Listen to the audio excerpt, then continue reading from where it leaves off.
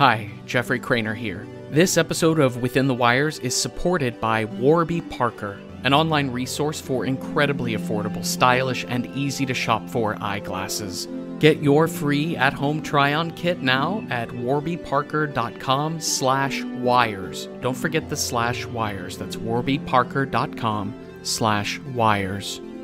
And now, Side A.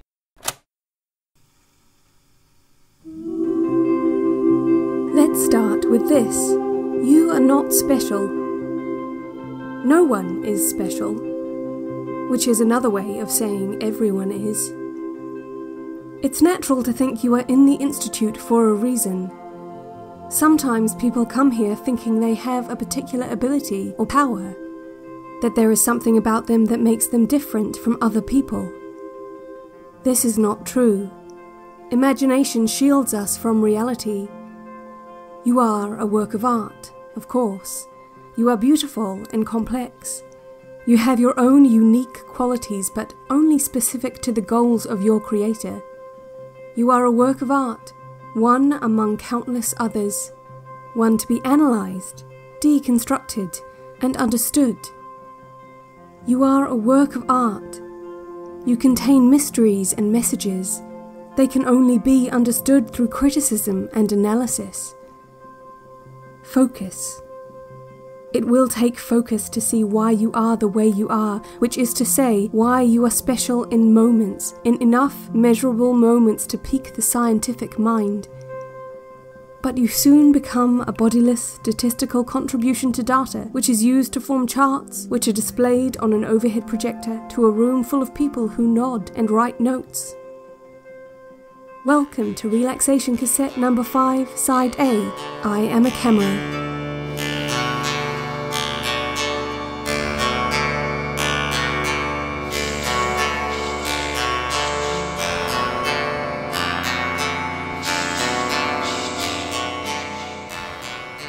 As always, we begin with breathing. Stand upright, feet hip-width apart, arms at your sides. You should be listening to Side A alone in your assigned room. Breathe in. What do you smell? And out. What do you smell now? What has changed in the scent of the air? What did you give back to the room? Smell and memory are intricately linked. You know this. Breathe in again. Cleaning agents, stale linens, the oils on your face. Breathe out again. Vinegar, vegetable proteins, coffee. Keep your eyes open and concentrate on the tip of your nose. It's right there, between your eyes. Are you crossing your eyes? Imagine what your eyes look like crossed. Levity is important here in the Institute. I hope you feel comfortable smiling here.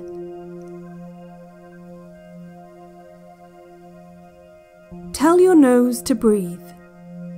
Say aloud, my nose inhales. My nose inhales. Did it work? Did your nose inhale upon verbal command?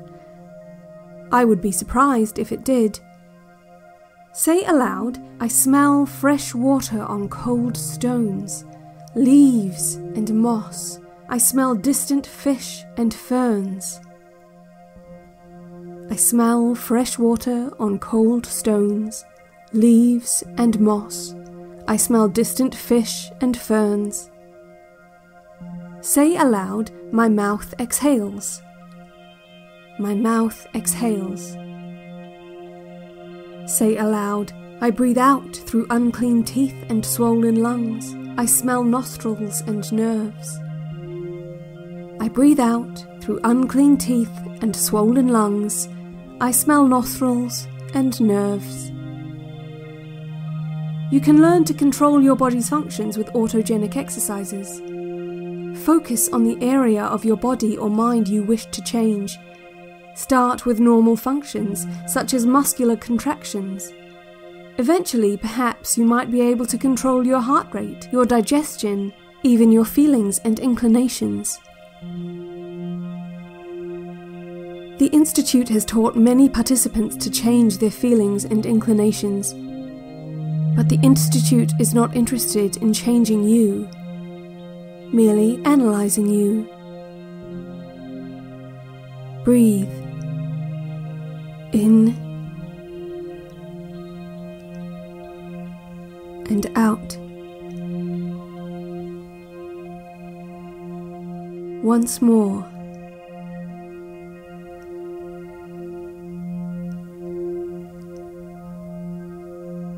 You will need these breaths in order to get through what is next. Breathe 20 times. Count the breaths.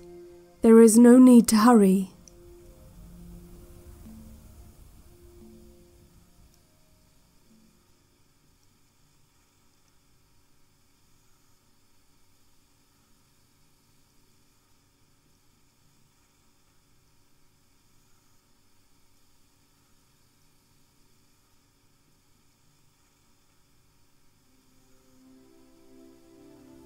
Nearly 50 years ago, before the war, scientists developed certain exercises that could help to relax patients and even change unwanted qualities of their personalities.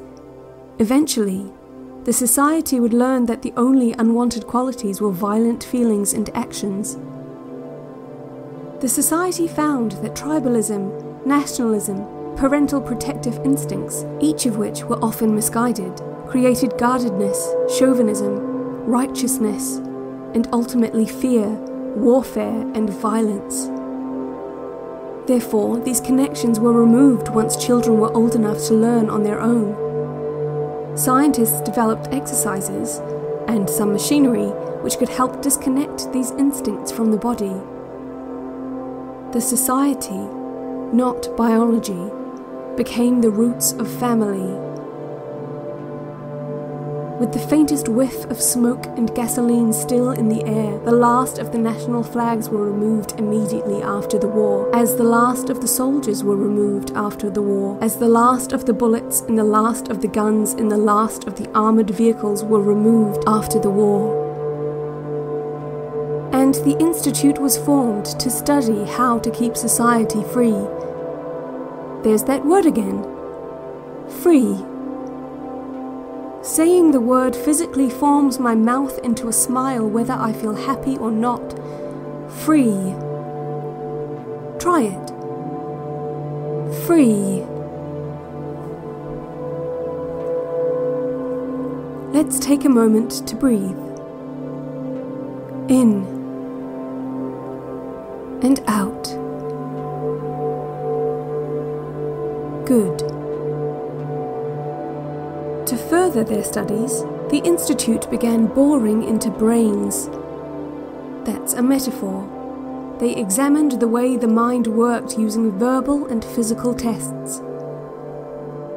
Early in these studies, they did this with crude mechanical devices like electric saws, specially designed hooks, and miniature chisels. Early in these studies, they would literally bore into brains. Sometimes what sounds like carpentry isn't carpentry at all.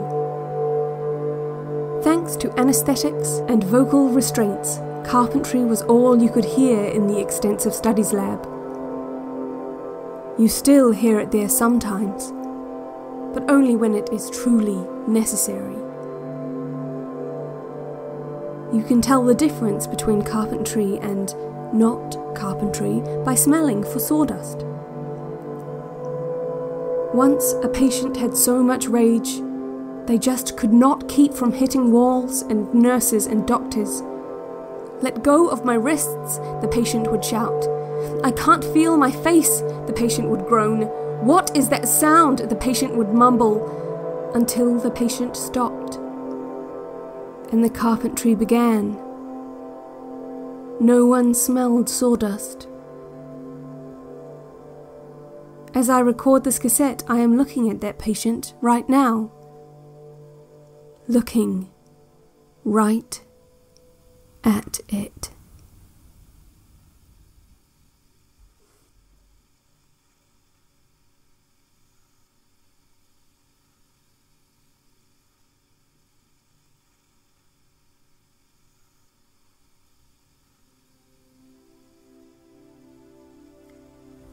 Later, the Institute developed exercises to help relax the patients. Breathing, meditation, autogenic exercises to guide the body with the brain, cassettes just like this one to help relax the mind, the body, the soul, so it can all be examined without the need for carpentry. Close your eyes, the cassettes often tell the listener, because to see how you are being examined would interfere with the sanctity of the examination itself. The Institute no longer needed to use invasive measures in the literal sense. Without entering a single body, we could still understand our patients, our clients. We do not use the word subjects. That is a terrible word. It implies that you must obey us. You must obey only your body. We cannot make you do anything you do not want to do. The Institute has come far in respecting the human body. You do not have to stay here if you do not want to. If you wanted to leave, you could. Just stand up and leave. Just stand up, fill out all the required paperwork, there are many forms, and leave. After passing some blood work and other tests, of course, to prove you are physically and emotionally capable of returning to the society. The Institute would still not force you to stay even if you were to fail these tests. You would be expected, of course, to visit a doctor once more for clearance. There are additional tests that might keep you here longer than you anticipated. That does not mean you aren't free to leave. It might become frustrating, but you are not a prisoner. Not at all. There are a few tests to make sure a patient shows no indications toward violent actions or feelings. Doctors focus on this a lot. There is so much red tape to get through to leave the Institute, and this tedious ordeal might make some violent tendencies reveal themselves. These tendencies might be shown in arguing, frowning, cursing, or even wandering about the Institute late at night and staring into hallway cameras even though no one has asked them to. Indication of violent action or feelings can prevent any patient from returning to the society. Should one ever show violence in action or feeling, then the Institute can force you to stay. This is for the safety of both the patient and the society. Sometimes the security team asks so many questions when patients decide to leave that those patients begin to show signs of violent actions or feelings, and the security team must forcibly detain them. It is a good thing we ask those questions, the security team often thinks to themselves, for this patient was truly dangerous to the society. Violent signs in patients lead to notes in red folders.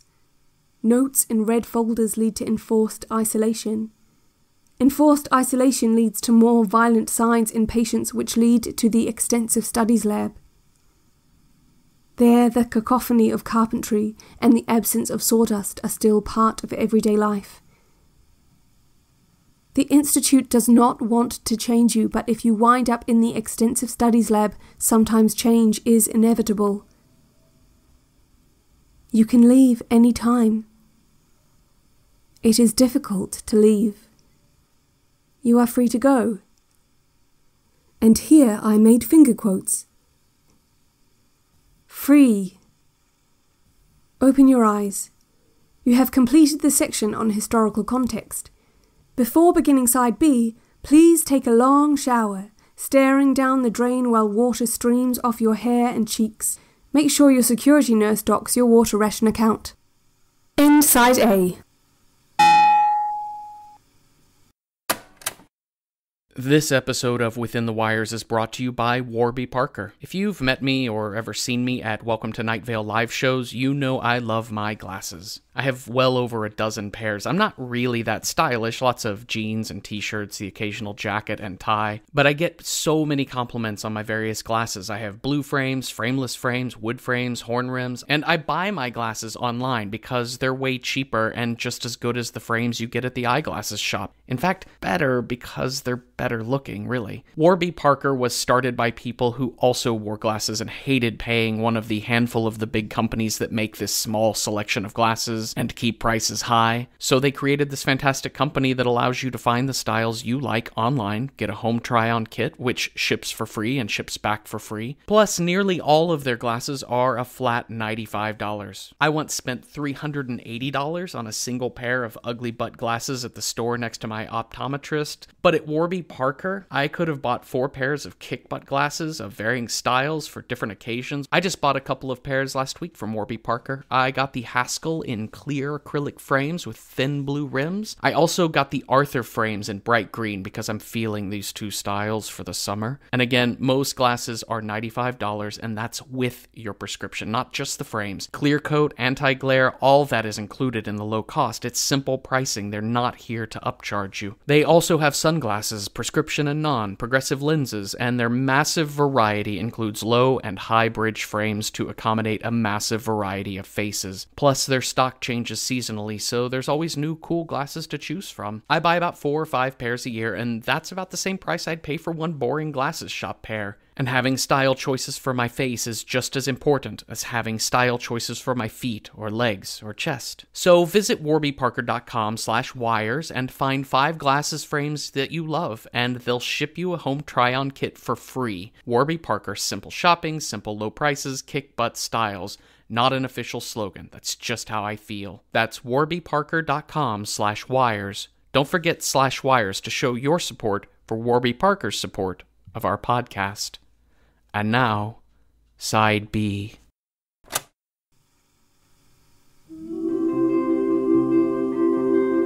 Cassette 5, Side B. A nose is a nose is a nose. This visualization exercise is about scent. We have concentrated on breathing, quantitative amounts of air to take in and give out, but what is the qualitative measurement of that air? What do you smell? Who do you smell? What do you remember? Who do you remember? Listen to this cassette publicly in the Institute's community garden. There is a stone bench past the fountain, around the west corner, near the lavender bushes. Lie down on the stone bench and close your eyes. There may be others around you as you listen to this cassette, but you can handle it. You will be wearing approved headphones so no one else can hear what you hear. Moderate volume while wearing headphones. I don't have to tell you. You can keep secrets. Breathe in the lavender air and out. Imagine nothing. Imagine darkness. You feel nothing. You see nothing.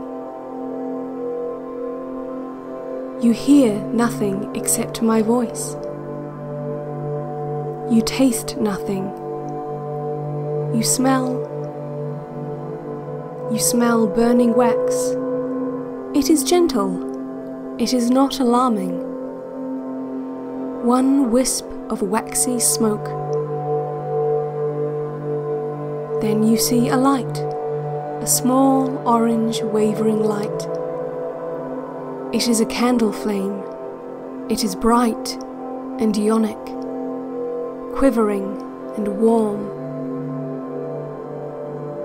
Is this imagery too much? The goal is to relax, not to excite. Let me try again. You smell earthy, floral musk. You do not know what bees smell like, but you know what you smell when you think of bees. Next to the candle is a flower, a pink orchid. The ionic candle thing was a bit strong, with sexual imagery a little too direct. I'm sorry. Let's go with this. Imagine an orchid, moist and firm with a narrow reddish chasm, pink sepals and a bright vermilion column. Are you thinking of a pink orchid? You smell wood, musty antiquity. The candle lights a light pine tabletop. Next to the candle and the orchid is a bottle of wine. Do you remember the place? You smell the acid splash of wine as it curls into the empty glass. Your nose over the crystal rim, you bring the bouquet into your sinus. It opens up, the sharp nose of the first pour unfurls into grapefruit, cherry, a hint of tobacco. There are hands on the table, 4 hands above the table, hands up and down, over and across, wild gesticulation, gentle repose. There are voices, boisterous and fun, laughing about some child in some park who called some dog horsey. But the child understood horses and dogs better than the people who named them, and the flustered caretaker who could not stop the child from climbing atop the confused Great Dane because caretakers are not allowed to touch children.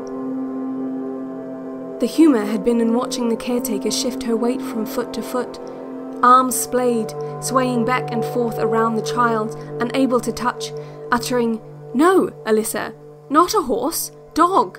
It's a dog. We do not ride dogs, Alyssa." Your 2 hands on the table, your head stretched all the way back, your bare neck elongated and exposed as you laughed, a crescent divot at its base. Her 2 hands on the table, her head leaning forward, voice lowering, and then some whispers. You smell the wine reiterated on her breath into your own, the citrus and fruit and hint of tobacco gone, the bouquet returning to its harsh acid roots, I bet. What did you talk about there? Your laughter so proud, your chatter so intimate. Your hands and her hands touch, and you speak in low tones, subtle tones, as if no one were watching. Someone is watching. Someone is always watching. Someone assumes you are lost to her. This person watching you from the dark, the person you cannot see and apparently cannot remember, sees your love for her, hears her enchantment in you. This person in the dark tastes her own tongue, smells her own pheromones, feels a cold sweat. Someone assumes you are happy, and you are. Someone assumes you are on a date. You are not. You smell another sip of light-bodied red wine with a gentle mouthfeel, and you see her eyes. They are your own eyes. You see the bridge of her nose. It is the bridge of your nose. The person in the dark cannot see that familial similarity. Not yet. The person in the dark sees the reddish chasm, pink sepals, and bright vermilion column of the orchid. She sees the orange flickering flame atop a dripping candle. Someone watches the two of you. Well, not just someone. Several people watch you speaking to her. They are organized, focused. You are not special. There are plenty of people who find their blood relatives. It is not illegal to talk to your sister, but it is certainly interesting. Interesting how you found her. And why. You smell waxy smoke and rustic wood, tall flowers and red wine. You smell breath and laughter. You smell nerves and whispers. It is dark all around. You float in space, in an oblong bubble of candlelight. In the dark, eyes looking down noses, looking at you, looking at her, looking at you, looking at her. And they are each taking notes. All of them, except the one who watches with misdirected jealousy as your hands touch hers. None of the eyes mean you harm. They only want to know what you know. They only want to know what your body knows. How does your body know what it knows? How do you know her? Quick question, are you breathing? That was rhetorical. Don't forget to breathe. We have covered this quite extensively. In and out. Do not open your eyes, but return the eye that is your mind to the Institute's community garden. Smell the lavender, the fountain water running down cold stone. In through your nose, and out through your mouth. Navigate through the garden by smell. Do not move with your body, move with your memory, guided by scent. Lavender, stone fountain. Air conditioning as you enter the building, powder and cleaning agents as you walk the main corridor, past all of the doors, past your own room, past the fifth door which has no smell to you yet. Out the front of the Institute in the early morning hours, you smell soil and worms. You smell dew forming on short grass. You smell the rocks in the woods. You smell pine trees. Maple trees. Do you know what pine and maple trees smell like? Do you know what cedar smells like? It will be difficult to get the most out of these cassettes if you do not know what cedar smells like. There is a cedar grove near the waterfall we have talked about in previous visualization exercises. In order to achieve true relaxation and total body awareness through that completely hypothetical visualization, you will need to know exactly what cedar smells like, because in that exercise it will be completely dark, and you will need to feel your way about, and I will need you to know what a cedar tree smells like. In. Out. There is a world beyond this. You must listen to me. I am the voice you trust if you want to achieve the freedom you need, where your body is your own. I want you to achieve this. I want you to be free. Say the word free aloud. Free. Wait, are you still in the garden, lying on the bench with your eyes closed? That probably looked really strange to everyone else around you. Open your eyes. Sit up. Slowly. Keep the gentle smile that was shaped by that word. You have completed this visualization exercise. Before continuing to Cassette 6, stand up with confidence. Walk inside, assertive strides as if nothing just happened. Meet all stares with a smiling nod. Tell your security nurse what you know about red wine. End side B.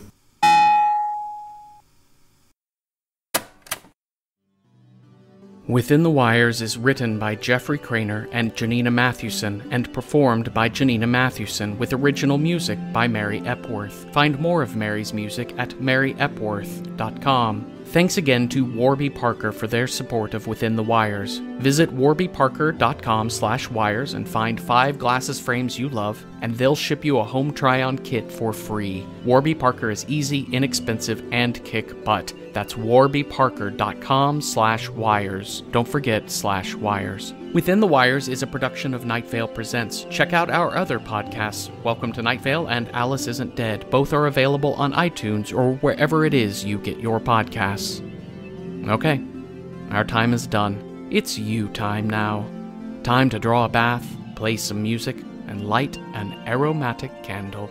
Today's scented candle is Goat Pyramid. Today's relaxing music is Scissors Near Your Ears. Today's bath is filled with larvae.